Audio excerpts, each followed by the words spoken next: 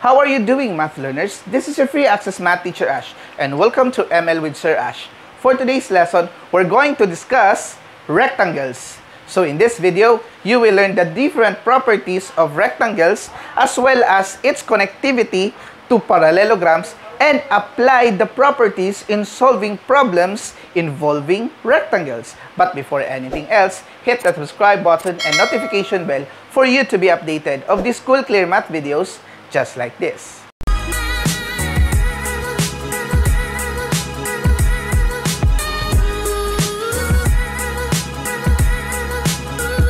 Okay, math learners, welcome to another session here in Math Learning with Sir Ash. Today, we're going to discuss the most essential learning competency-based lesson for quarter 3 of the grade 9 mathematics, which is all about rectangles. Question is, what is a rectangle? A rectangle is a parallelogram, of course it is a quadrilateral, in which its angles are congruent. Meaning, if the total measurement of a quadrilateral is 360 degrees, the measurement of a rectangle, its angles will always be equal to 90 degrees, meaning right angle. So the next question is, what are the properties of a rectangle? The properties of a rectangle are as follows. Property number 1 is that all the properties of the parallelogram is also a property of a rectangle. Therefore, the 6 properties that we have discussed in parallelogram also applies in rectangle. But there are 2 more additional properties. The first property added is that in a rectangle, all angles are congruent, meaning they are right angles. And another property is added, and that is the diagonals of a rectangle are congruent. So those are the properties of a rectangle. 6 properties from the parallelogram and 2 more properties for rectangle, that is diagonals are congruent and the angles are congruent. Now let us go to our discussion board for us to go deeper in understanding rectangles. Okay, math learners, we are here to our discussion board about rectangles, and we have here the given KLMN is a rectangle and the diagonals intersect at O. Therefore, this figure is a rectangle and its diagonals intersect at O. So we have the problems, true or false. So whether these statements are true or false, let us find out. Okay, so we have here KL, or line segment KL, is congruent to line segment LM. KL is here and LM is here. So remember, my dear math learners, that in the parallelogram properties, opposite sides are congruent. However, this side and this side are not opposite, and it is not part of our properties. Therefore, this is false. Okay, now let's go to the second problem. KM, okay, this is the one, KM, the diagonal, and LN are congruent. Now, remember the properties in rectangles, that diagonals are congruent. So therefore, this line segment as well as this line segment, they are congruent. Therefore, this is true. Now, let's go here. Line segment KN is perpendicular to KL.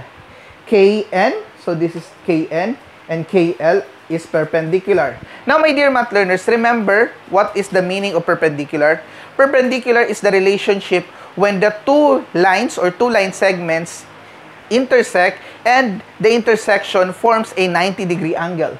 So this one and this one, of course, this is the angle that they had formed.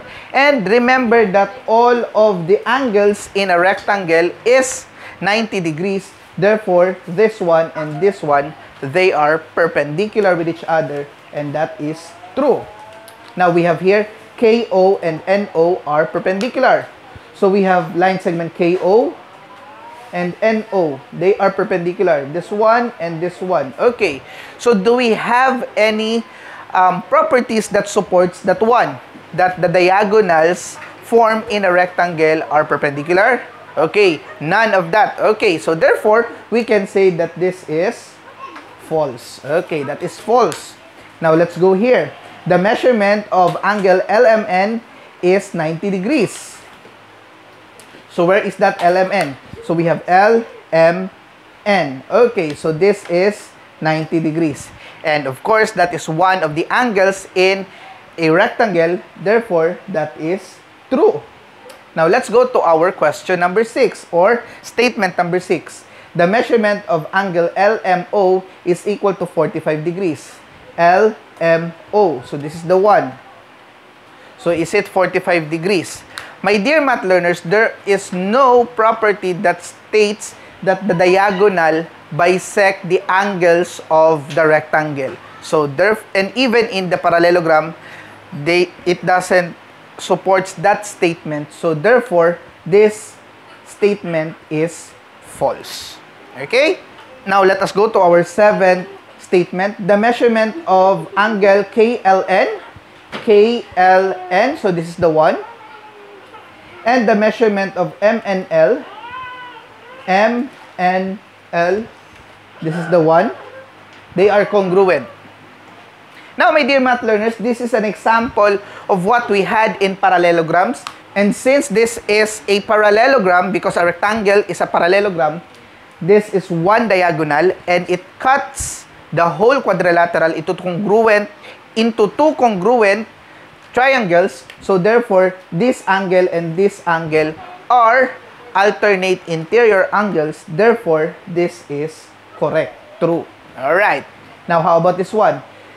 Line segment KO is congruent to line segment LO.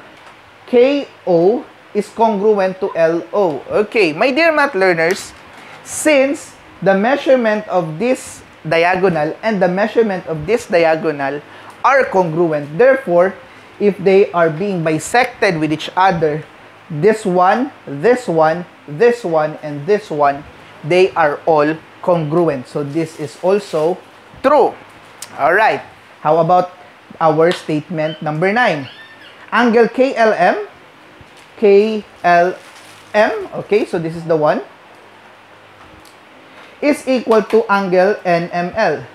NML. Okay, this is the one. So, since they are both 90 degrees, therefore, that is also true. And finally, we have angle KMN.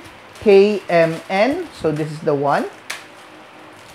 And angle KML. KML.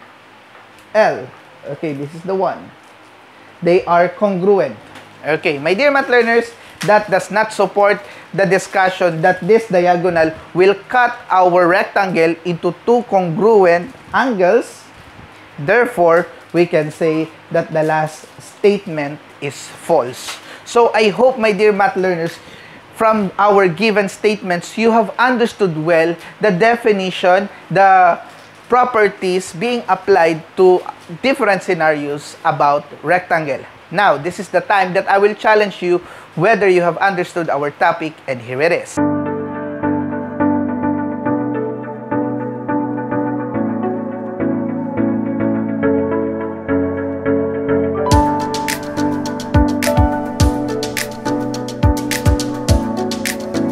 Okay, math learners, I hope you have well understood our lesson for today about rectangles. If you do have some questions about this topic, do not hesitate to put your questions in our comment section below.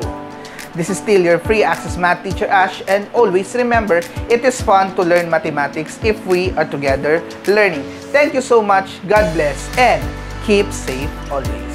Congratulations, math learners, for arriving to this part of the video. If you think that this video have helped you, click that like button. And if you think that this channel can change the way you see mathematics, do not forget to click that subscribe button and notification bell. Thank you.